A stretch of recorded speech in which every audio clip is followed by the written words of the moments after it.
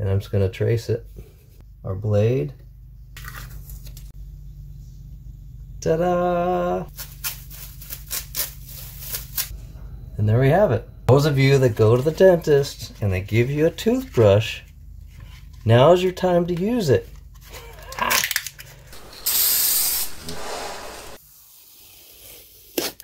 Look at this thing. Hey guys, Mike Montanari, Fast Monty's Garage. We're going to be painting today.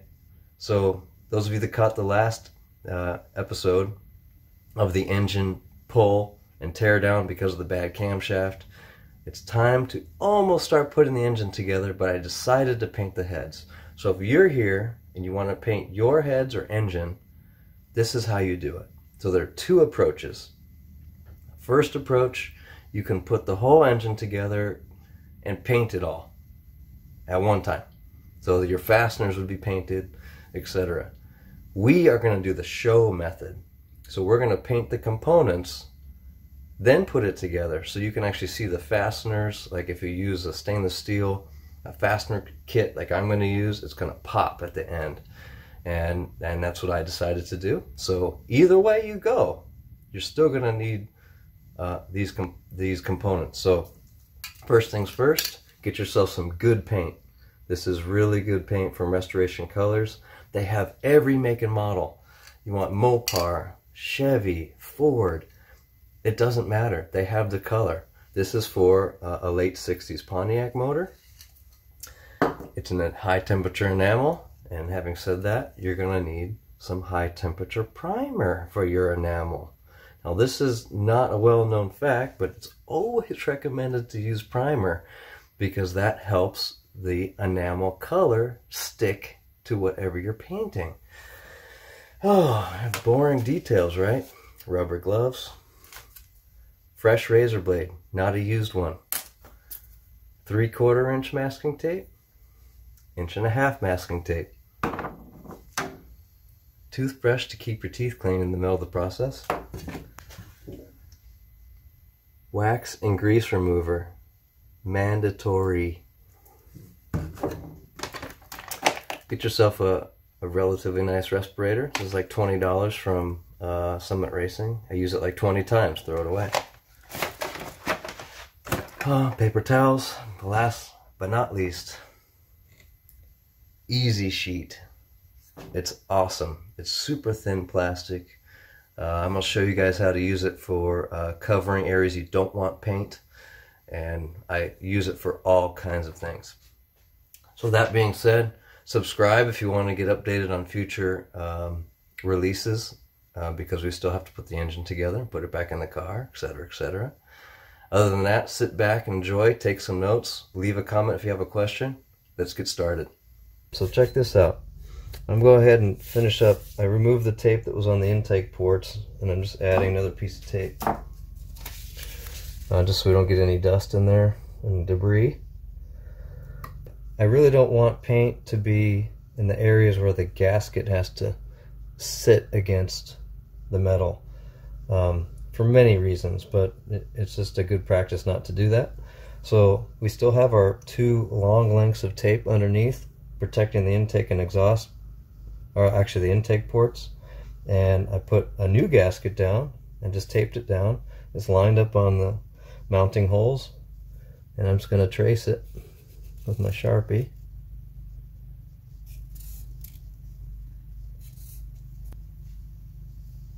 And there we have it. So we can now take it off. You don't want to leave the blue tape on the gasket too long because it'll take the gasket material off. Probably should have used green tape, which is my favorite.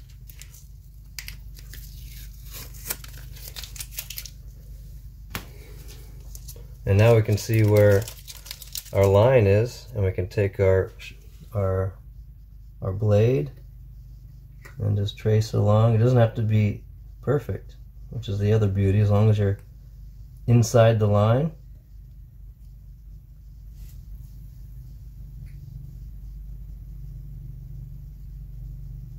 Like that. And when you go to take the tape off,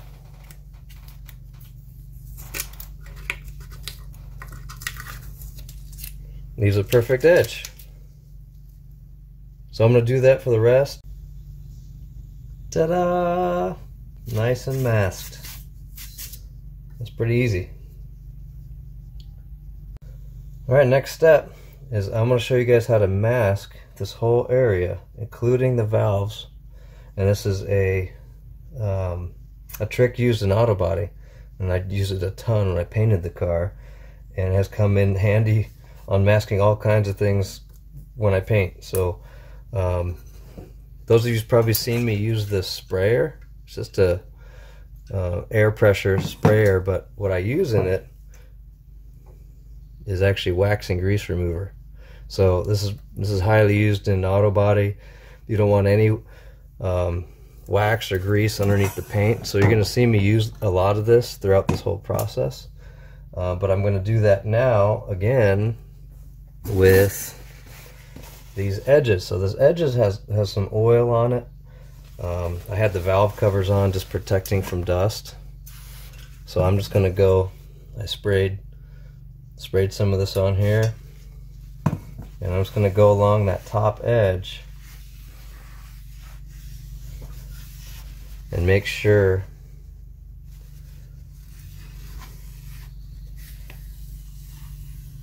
there's no oil, because I want my masking tape to stick. Here's a much better view of what I call back taping. So there's two ways to do it. So if we're painting this surface, but we do not want to paint this top surface, we're going to mask that top surface just like this. So the sticky side is on this side. And so when you spray paint, it leaves a nice edge. So when you take the masking off, it's nice and clean. Now, in our situation, we're doing the same thing, but we're actually folding the tape back like this, and then we're putting our film on here and then stretching it over. So it's a super easy way to mask or just keep areas clean, which is exactly what we're doing. We're keeping our valve area clean from paint or debris, and we can keep working. I'm going to go all the way around, and then I'll show you why. Here we go.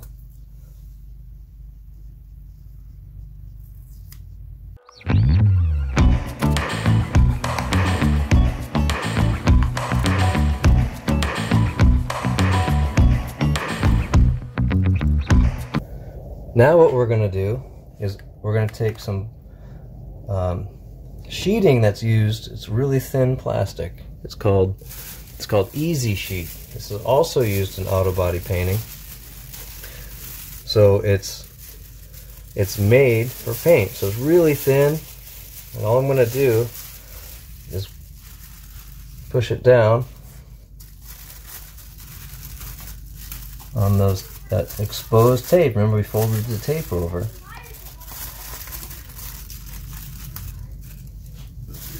I'm going to pull it kind of tight,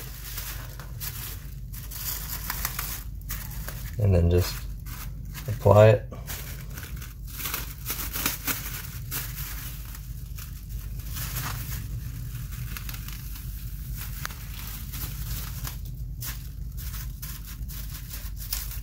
Doesn't have to be exact. Once we lay it down, so now we lay it down. The key is to get a fresh razor blade.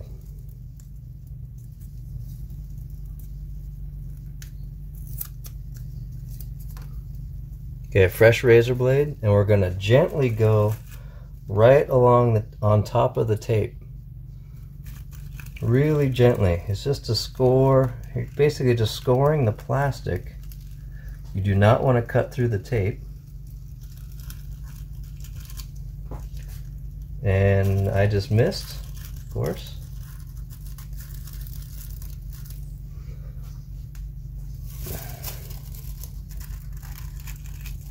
So what that allows us to do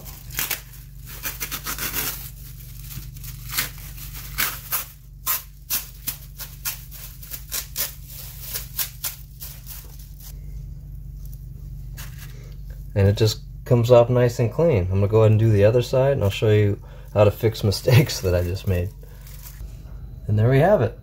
So there are some areas where you may have cut the plastic side, or you went too far into the tape. It's very simple. You just take a piece of tape and go right over it. Just like that.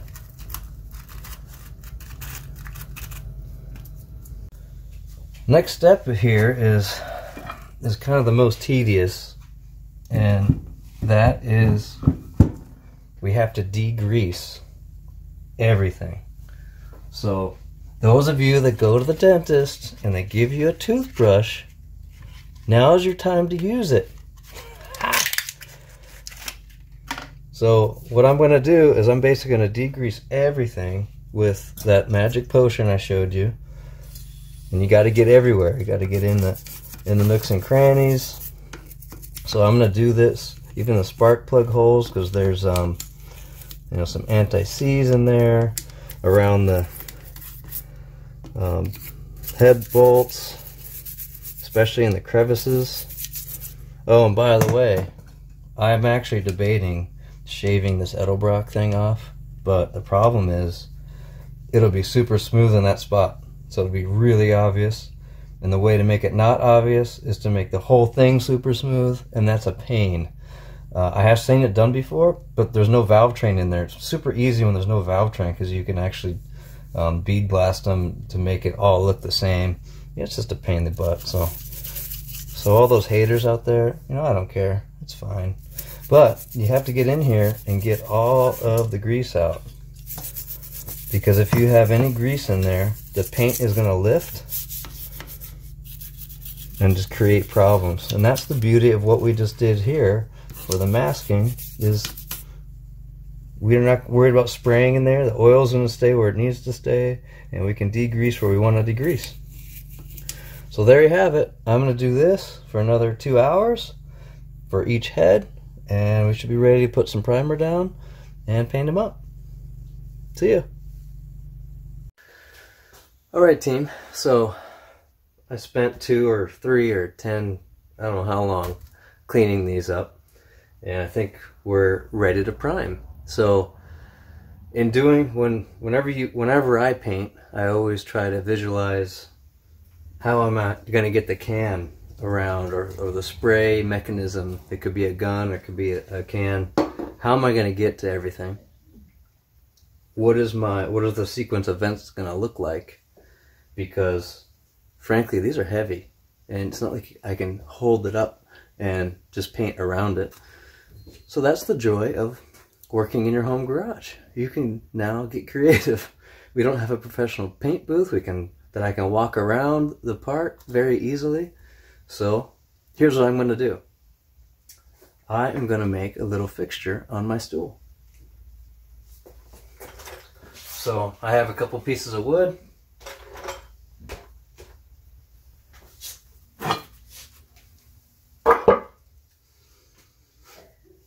Obviously I'll cover the stool with some paint-proof stuff, but now when I get into my paint booth, which I'll show you in a minute, I can actually just turn the head around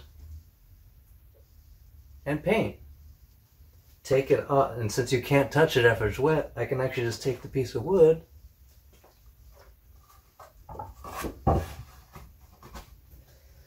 put another piece of wood down. This one's a 2x4. I didn't have another 2x6.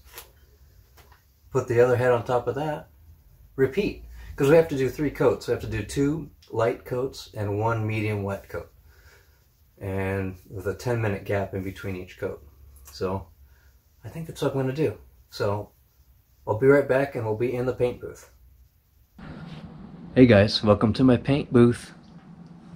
I'm just kidding. I don't have a paint booth. Come on. This is obviously my side yard. I've done some painting in the past.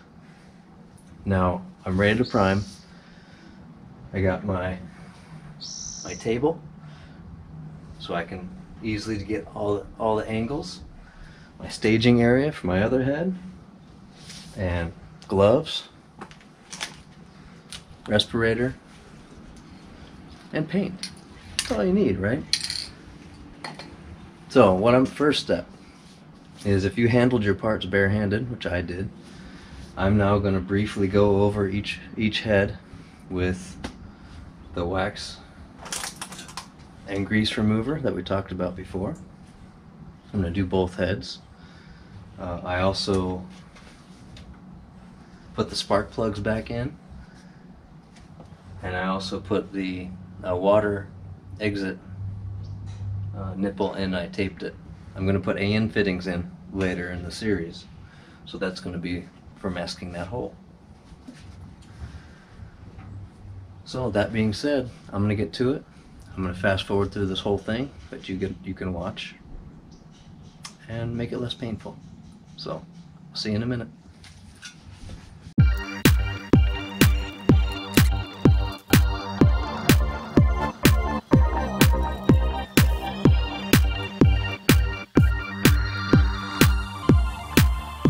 All right, coat number 2.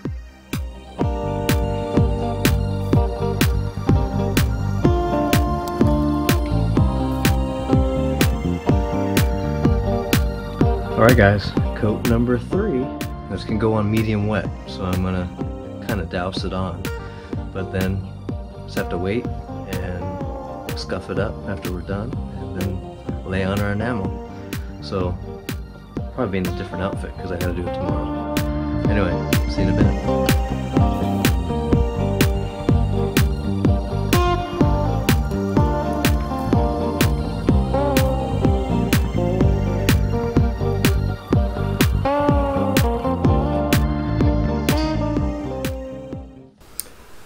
Hey guys, so pretty exciting. We can now put our color on our heads.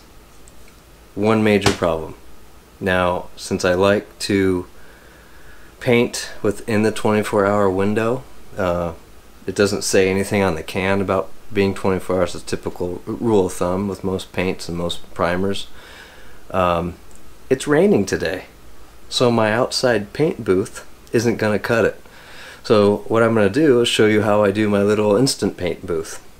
The beauty of this instant paint booth is, since we're only using a rattle can, we don't have to make it super airtight, because if you have like an HVOP gun that does high velocity painting, it gets everywhere. So I'm going to do a 3-wall version, and remember I discussed Easy Sheet in the very beginning. This is where it comes in handy, because you can make an instant paint booth. This is actually 12 feet wide. So what I'm going to do is just take my measuring tape, and I'm going to measure on the floor where I want I'm just going to basically make a U shape in this general vicinity, and then I'm going to use my green tape. I'm going to tape it to the ceiling, tape it to the floor. It's super lightweight, it won't come off, and we'll go from there. So you're going to see it in high speed action. Be right back.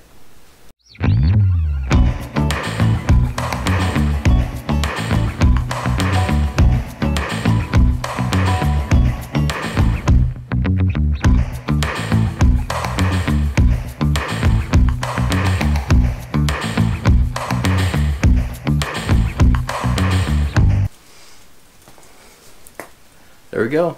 I think that took 10 minutes. We'll have to rewind the tape and see how long it took. But I'm pretty happy with that, and that's what I would do in a pinch. So when we get back, I'm going to put my stool back in the middle, put the heads on ready to go, and wipe them down real quick, and put some color on. Be right back. Alright guys, here we go. So I already wiped down most of the upper part of the surface with the wax and grease remover on a white paper towel, not directly on the paint, just to get any dust off. I used my bare hands when I put this back on the board, which I should not have done. I wiped that area too. And so it's the same drill as before with the primer. We're going to wait roughly 10 minutes. I'm going to make sure I get paint on here because I'm going to use that as my tack test. So when that gets tacky, I can put another coat on. So we're going to do 3 really light coats and then do a medium wet heavy. So I'm going to fast forward through most of it, but that's what you're going to see me do. You do not have to cover the gray on the first 2 applications of paint. Super light, just super light. It's got metallic in it, so you want it to kind of float on the surface. So same drill, got my gloves and got my mask. So here we go.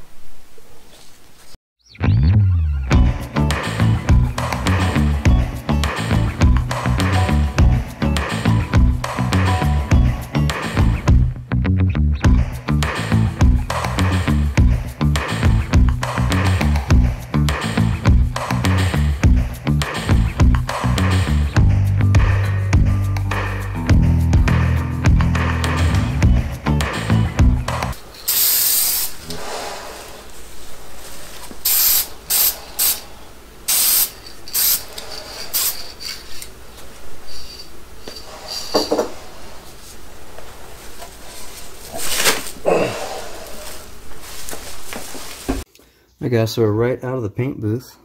I hope you liked it. That's how I do things around here.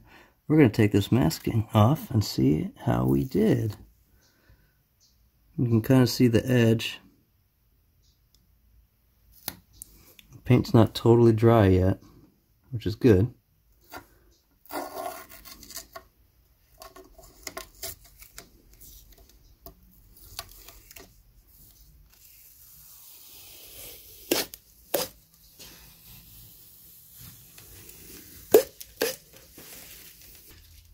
I hate to quote the A-Team, but I love it when a plan comes together.